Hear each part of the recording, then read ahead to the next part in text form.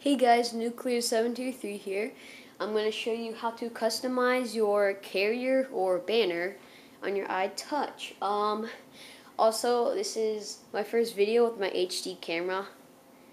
So yeah, you're going to open Cydia, and you're going to go to the search bar and you're going to type in make it mine. No spaces. You can type in make, I guess. That's what I did.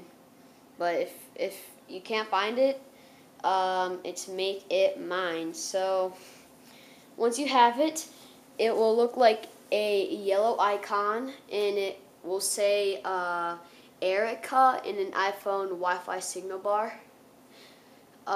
So yeah, and once you download it, it's just one app. No software for anything or that. So once you're done, click the home button, go to your app. It'll be somewhere, and then once you have that, that's pretty much it. You type in your message. You can use the emoji icon. That's what I used. Emoji icon, just words.